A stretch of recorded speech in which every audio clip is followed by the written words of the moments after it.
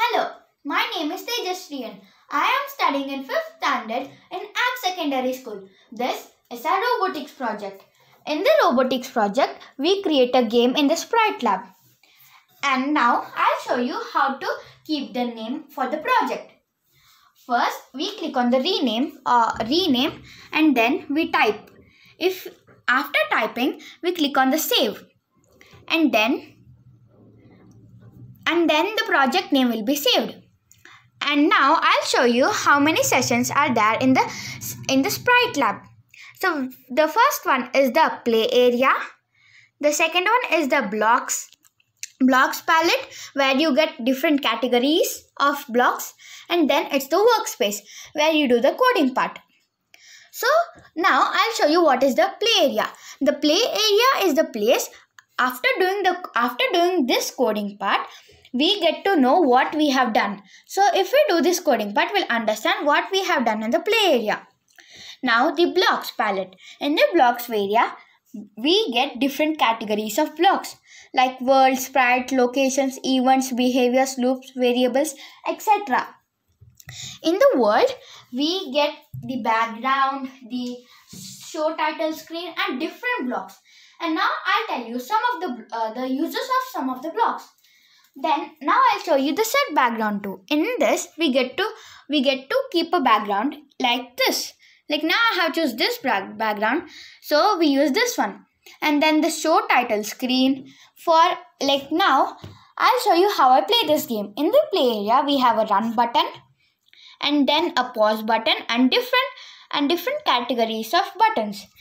We can even use these buttons, the up arrow, down arrow, side and the right and left arrows. We can use these or the arrows from the keyboard. I'll show you how to play this game. In this game, this is the Nemo fish. You should help the Nemo fish eat the mushroom by touching it and not touching the angry fish, in which you get your points reduced. Like now I click on run and now I'm not touching it. I'm not touching the angry fish. Now I touch the mushroom, so I got positive points. Now if we get a maximum number like 5. If I keep the number as 5, then I can even create by using the show title screen to keep the title as you won and congratulations.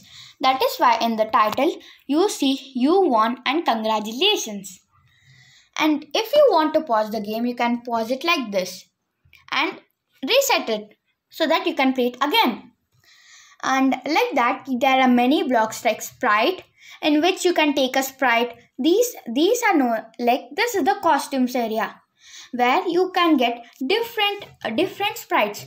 These mushroom, angry fish, plants and the Nemo fish are the different sprites. Again, if we click on code, we go to the coding area.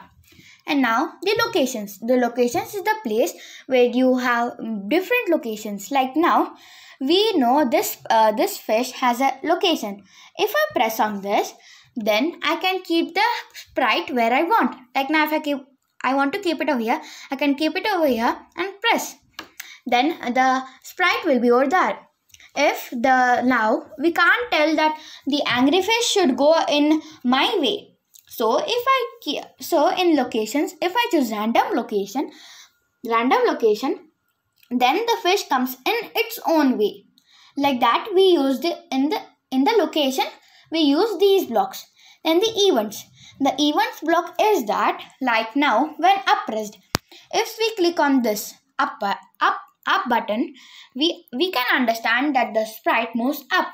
So over here they tell that when up pressed, move 30 pixels south. Means like there are different directions. East, west, north and south. If the upper direction is south, then it is known as the move 30 pixels south. Like that, we have behavior. In the behavior, we get to know that how the sprite acts. Like now, if the sprite want to move east and do looping, then we can take this block, move east and looping, move north and looping, move south and other blocks. Then next is the loops. In the loops, we get a block like repeat 10 times, or we can keep the number in which we want. In this over here, we can see that there is a block over here which I have attached as repeat 3 times, in which the angry fish repeats 3 times. If we want more than 3 times, we can keep the number in which we want. Then next, it's the variables. In the variables, we get different like the set score to score and these. In the set score to, we get to know our number. Like when I played, you saw that the points get increased or decreased. So in this, if we keep the set score to and the number which is the maximum one, if we keep it, then the maximum number is how much you should play. Then it's math. So we get to know the number which we are playing. To get to know the number, we use the math, in which we can choose this block and keep it and use it as a number. Then it's the logic. Now we have a question. If the Nemo fish touches the angry fish, then what happens? Then we use this block and attach different blocks to know what happens. Then it's the functions. In the functions, you can create a function.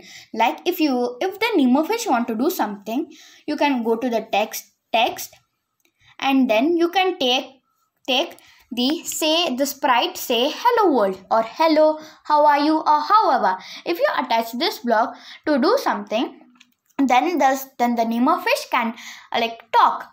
And then next is the comments. If you use the comment, you can understand how whatever we want to write or type, we can use the comment.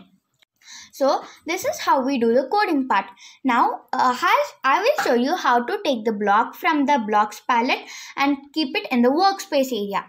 So first we go to variable. If we want the block from the variables, we should select it and drag it to the workspace and leave it. And if we just leave it, and it won't be in the coding part, because it is not attached. So if you attach it, then now if I want to attach it, so I will attach it. When it is attached, it is colored because now it is in the coding part. But if we feel like it's not necessary, and if you want to delete it, select it, drag it and take it to the blocks area, in which you can delete it. And that is how you take the blocks from the blocks area and keep it in the workspace area.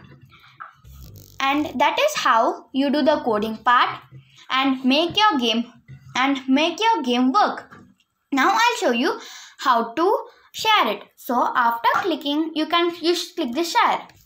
You should click on the number. You should click on send to phone. The number asks as US number. If you want to send to the US people, then we should use this. But if we want to send it to our friends or family, we should scan this. We should scan this code over here. We should scan it in a mobile phone and then send this link to your friends or families, and you can tell them that how this works and how exciting this would be. And that is how you create a project and make it run and share it to your friends. So now this is very easy, and if we try it on our own, we can create many and many games of our own.